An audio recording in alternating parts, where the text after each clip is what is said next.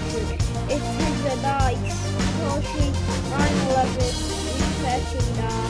It's got very nice bottom detail. Lights light up on this one.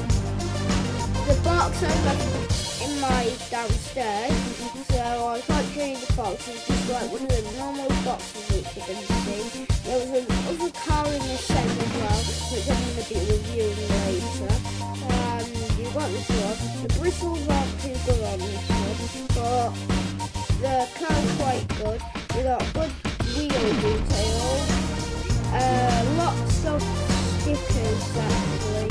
So just on that. By the way, it does have a spoiler, but mine fell off with the crashed it too hard. So I hope you like this review, and it's quite a nice car.